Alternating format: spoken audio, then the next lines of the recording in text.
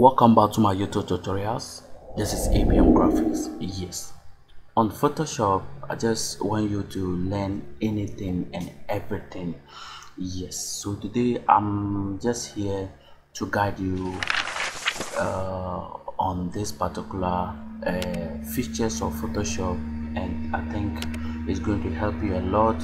It's going to make your work so fast and so and it is also just going to help you have the basic and professional knowledge when it comes to Photoshop and in Photoshop, when in designing or in creating any kind of thing in Photoshop. So today I just want us to learn the difference between grouping layers and converting a layer to a smart object.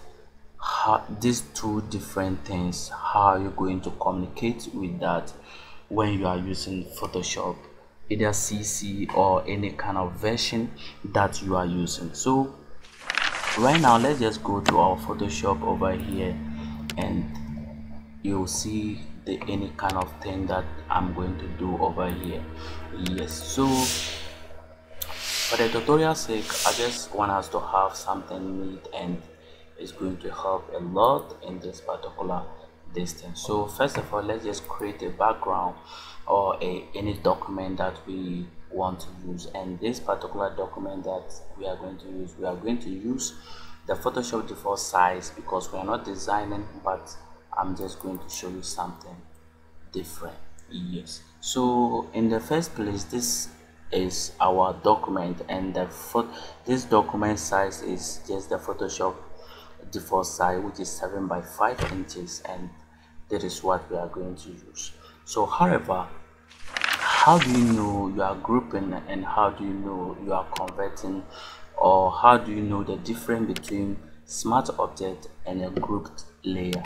And in this particular thing, all the files that appears in this layer over here are all called layers.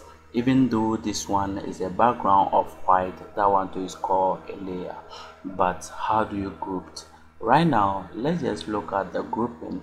Grouping is just bringing together the same elements in Photoshop, bringing them together in one folder or in one file as a one file, so that you can remember, or you can have a communication that is what I am grouping and that is what it means to me. We get that. So first of all, you may just decide to start designing, start putting images, start doing anything on Photoshop, but you have to do what? To communicate. Like, you have to do it in such a way that anybody who picks your work will know that, oh, this person is professional, and anything that he or she is doing is right. So you just need to have this particular in your head, and anything that you are going to do will look professional. Your mood of designing will look beautiful, and it will look neat. Your work will look neat, and when you are grouping, it helps you get some kind of design in your distance that look, your composition will be nice, your everything will be nice. You get that, and it's going to help you a lot. So in this case, I have just typed in a name called Abdul Rashid, and this is one of my friend, a classmate, and a family member too, a whole lot. So this particular name is just a text that I put on. So I put it on.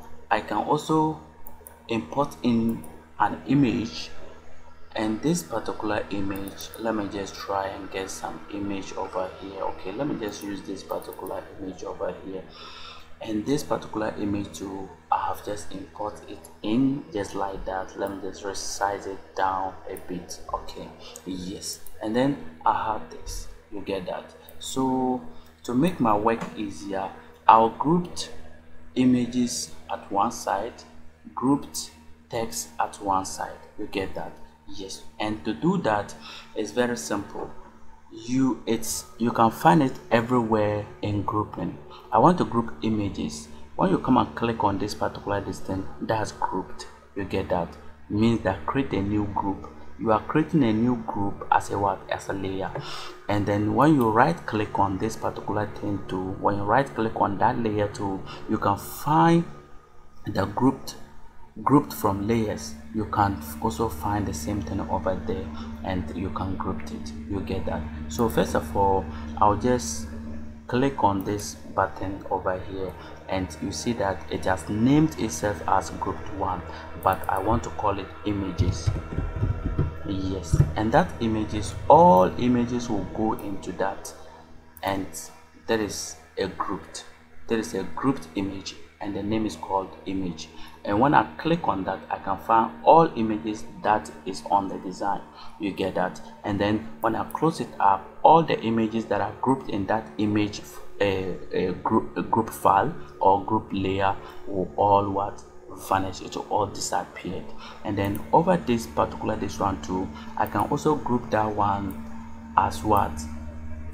As text. As what? Text distance over there. Let me just make it text. Okay, and then I can have also this one too. So all these are grouped layers. All these are grouped. I have grouped them into categorically. I have just grouped them in a such a way that anybody who picks my work will understand that when I go here, I'll find this to edit. When I go over here, I'll find this to edit. So it makes your work look so beautiful, and it looks, such in a way that it makes your work faster when you are designing or when you want to make any correction through your work.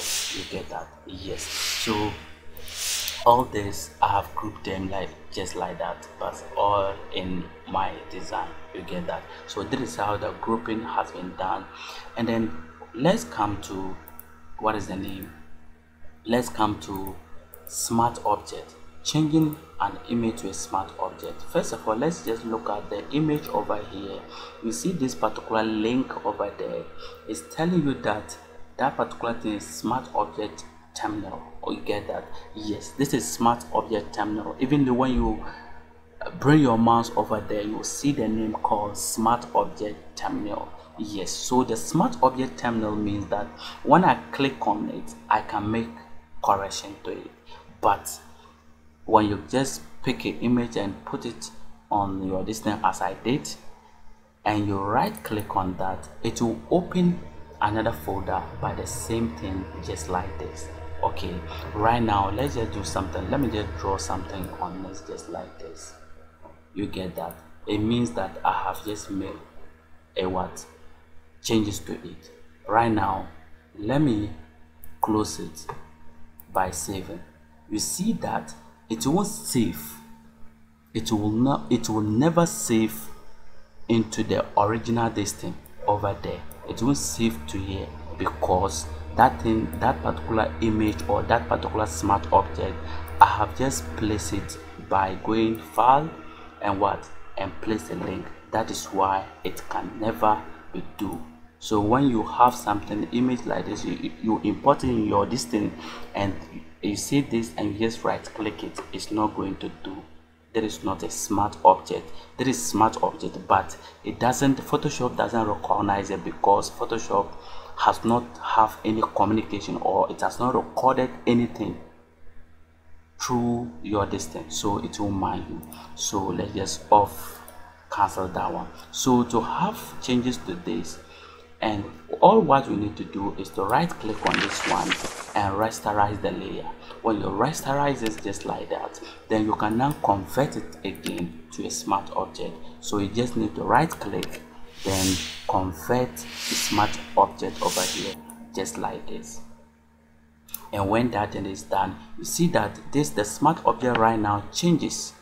It changes, but it's still the same smart object. So when I double click on that, I cannot make any changes to it without any problem. Yes, and when I have this, all what I need to do is I can just go to file and then save. You get that? But not save as save. When you do that, save. That's all. It will update in your first distance. You see it over there. Yes, so it means that it has saved, and this particular distance is only one. You can't have it two. But when you come to the smart object files here, you have two files here. So there is the difference between smart object and what, and group layers. Right now, let's do something. Let's use that text over here. This is Abdul Rashid, and I'll right click and convert it to smart object.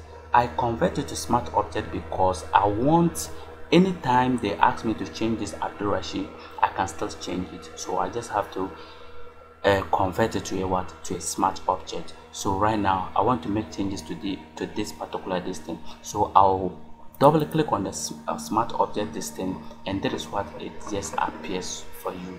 Right now I'm just going to change it to Abdul Rahim. Yes, I'll change it to Abdul Rahim, just like this. You get that? Yes, and changing it to Abdul Rahim too, I'll make sure that I leave my size as 36, and then I'll make some changes to it by giving it a color, just like this. And then I'll just go to file, and then I'll save it. And when I save my work, automatically it will change over here to Abdul Rahim, from Abdul Rashid to Abdul Rahim. So that is how smart objects works in Photoshop when you are designing. You get that? Yes, you can download a file from, you can download the PSD file from Google or from any resources website, and you have this particular thing. It's telling you that when you double click on it, you can make changes to it, and then you can do what, you can save it back to the original design. Yes, so this is the two different things in Photoshop that we normally use when we are doing what we are designing, and it's always good and a good practice when you are doing this. It helps your work very faster, and it's lovely when you are using this kind of approach. You get that? So you can have a smart object here, and you can group it to a text, and images here you can add it there, and it makes your work only two. You get that? But if you always type, you always put on things, you always put shapes and those stuff, you see that everything on this layer panel will be full. You get that? It will full. So all what you need to do is to group it to different categories. You have to categorize it into different folders or into different grouped layers. It makes your work very easy. So that is the difference between, what is the name? There's the difference between grouping and converting to a smart object. And then there is another thing that I want to show you. When you have something like this, it means that anything that is there, you can move them. Let me add this thing to it, and then let me just activate it over there. So it means that when you hold control, you can move all the files there. You can move all the files that the text contains. You can move them just like this. You get that? You can move them by holding control, and you can move them, you can place them different way without any problem. That is how it works. Another way of moving these particular things, and all of them will move, is that you can select this layer and this particular layer, and you link them. When you right click, then link layers. When you link layers, it means that you can also move, you can also do what, pick them, and then you can move all of them together without any problem. For instance, you have this layer out and this particular layer to out, then you right click on these two particular distance, then you do what, you link them. And when you link them, it tells you that you can move them how you want without any problem, and you can't have them only one. No, you can't do that. So as we are moving, it moves together. You see that I'm not holding any control, I'm not holding anything, but I pick only this one, but it cannot do this particular approach. I use it on one particular graphic designer, and he said the Photoshop has spoiled. He called me that I have spoiled his Photoshop, but it wasn't true. It was just this approach I use for that, because sometimes I test people understanding in Photoshop. When someone is proven too much on me on Photoshop. I just decided to use a particular technique to see whether the person is good or not. So I used this particular linking, and the person get annoyed, and the person told me, no, yeah, Abdurrahim, you have spoiled my Photoshop. My Photoshop is now moving all my designs and I can't even move one.